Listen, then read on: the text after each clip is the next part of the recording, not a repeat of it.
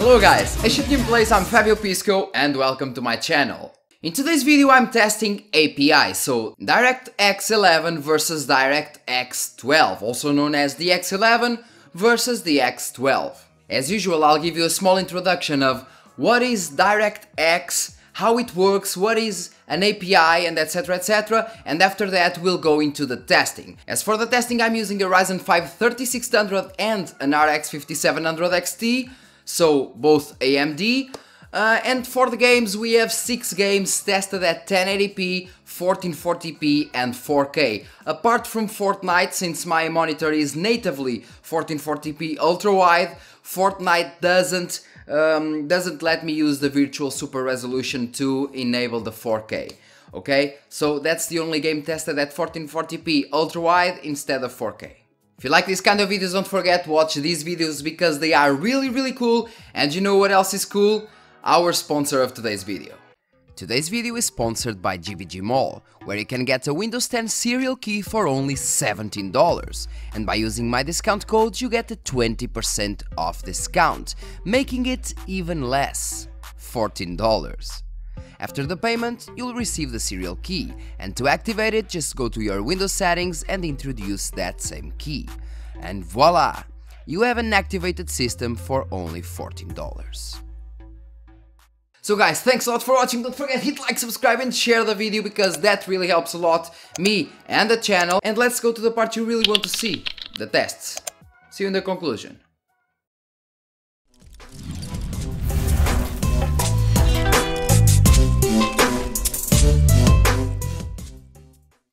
DirectX is a collection of application programming interfaces, the so-called APIs. They serve to handle tasks related to multimedia, especially game and video programming.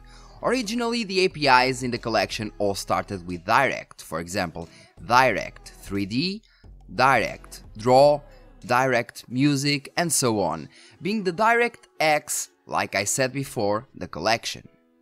Funny enough, when Microsoft decided to create the gaming console, the same X was taken in consideration, and that's how the name Xbox was created.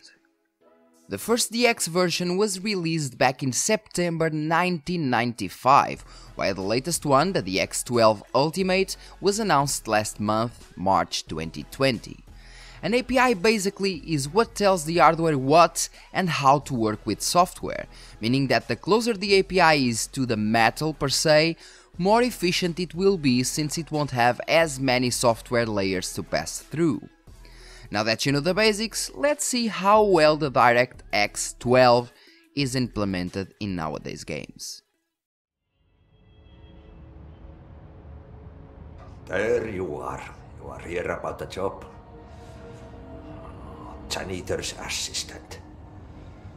You need to go to the interview. Go that way to the elevator. Thanks. Elevator that way. Got it. Very good. I'm Ahti, the janitor. The first game tested today is an addition to our current tests, and it is Control. As we see, this game runs pretty decently with both API implementations. Still, the game was running pretty decently at 1440p, and reducing 2 graphics settings to medium will grant you a boost of around 10 to 15 FPS, with almost no visual downgrade. In terms of API, we don't know if it is the DX11 that it's really well implemented, or the DX12 that is badly implemented. Overall, absolutely no difference in this part tested, although take in consideration that there are some parts where a small difference may be seen.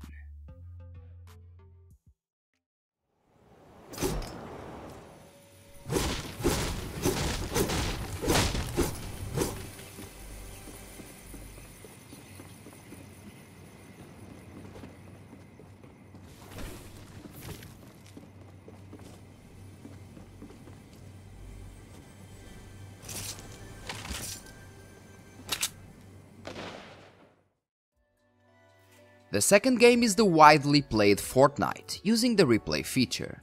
As interesting as it seems, There are a lot of benchmarks on YouTube showing the differences between DX11 and DX12 on Fortnite using AMD hardware, but most of them only show the differences in averages, and we all know that averages don't mean much by themselves. Although the averages are the same, the 1% lows are way lower than with the DX11, meaning that you'll feel a bit more frame drops with a newer API. It seems like Epic Games is messing with us, thinking that we are all eating ice cream with our foreheads. Moving on. Without spilling over. What do you want me to do? Tuck you in and get you your teddy? Now come on, get moving.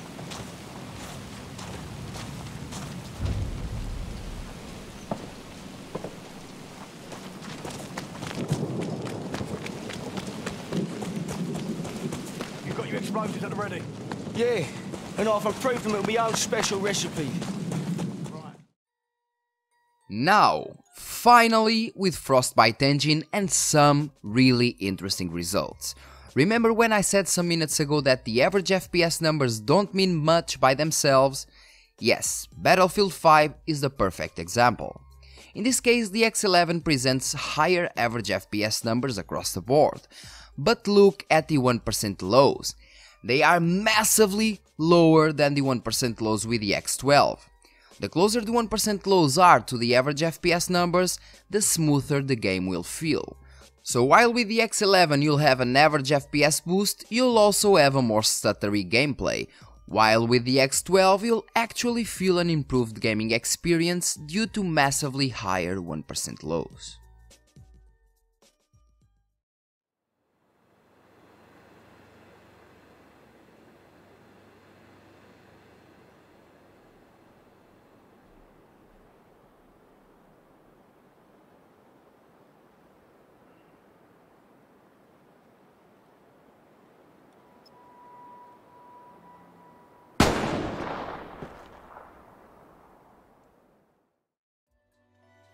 Now with the Division 2, and damn, more interesting results. The Division 2 uses a new game engine by Ubisoft, and if Ubisoft uses this game engine for the next Assassin's Creed games, the gaming industry would appreciate.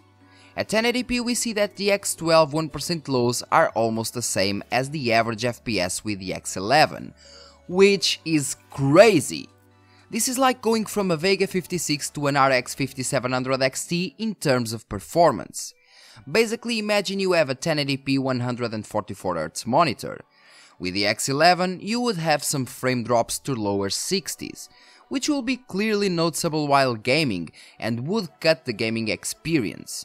While with the DX12 you would rarely go below 119 FPS, which is almost the double of what the DX11 gives us. Even at 1440p the difference would be from drops to 66 FPS to being stable at over 80. Changing API in this game definitely makes you feel like you bought a new GPU. Moving on.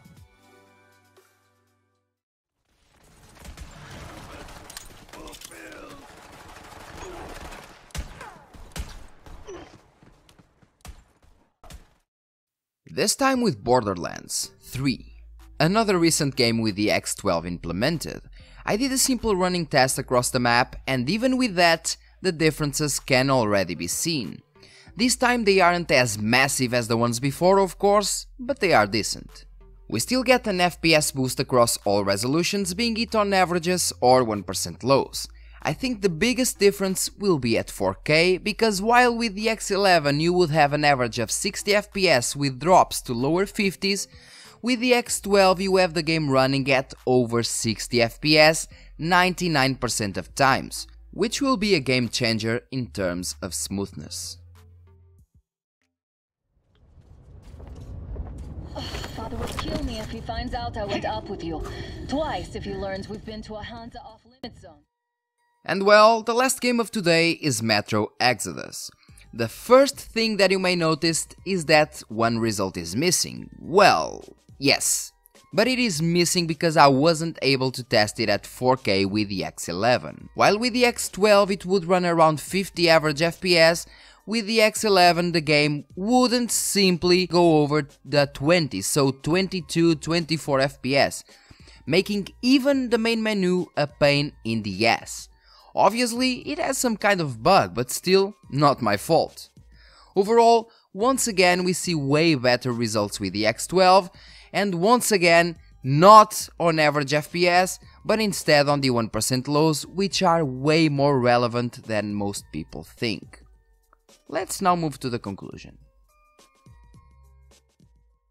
So guys, the conclusion. What I think and what I took from these tests is basically that what is best overall is the implementation. So imagine if we have a game with a really good implementation of the X11 and then they port it to the X12 like they did for example on Fortnite, well, most probably that the X12 implementation will suck and the performance will actually be worse than with the X11. So it has a lot to do with the implementation, of course. As for example Remedy's control, the results are practically the same, I would say literally the same, apart from some parts of the game, yes, because I already finished the game. Apart from some parts of the game, the results would be exactly the same. So yeah, it's kind of how should I say it? It's kind of more of an implementation thing than the proper API. It is a better API overall. Overall, it is a better API, but it needs to get proper implementation. Once you get proper implementation of it, for example, you can see games like Borderlands having more FPS, you can see games like Metro Exodus having way more 1% lows, Battlefield 5, so overall these implementations, while decreasing a bit the average FPS numbers, they will increase a lot the 1% lows, and the 1% lows are where the smoothness is, so as close as the 1% lows are to the average FPS numbers, the best. As close they are, the smoother the gameplay will feel. So that's a good thing for the X12. So yeah, basically that's it. It's mostly about implementation, but obviously there are, for example, some game engines that take advantage of the higher number of draw calls from the X12. Just an example, of course. So yeah, it's kind of, yeah, implementation and at the same time how the game is developed. What the game is developed to use. For example, if a game is developed to use DirectX, yes, Portuguese is also taking over all the times. If the game is developed to use the DX11, yes, like I said before, the DX12 implementation may suck. And yeah, that's basically it. Thanks a lot for watching, guys. Thanks a lot. Seriously, don't forget, hit like, subscribe and share this video because that really helps a lot, and leave a comment in the comment section because I want you to tell me what you think about this video and what you think about these results and the X11 and the X12. Thanks a lot for watching and see you in the next video.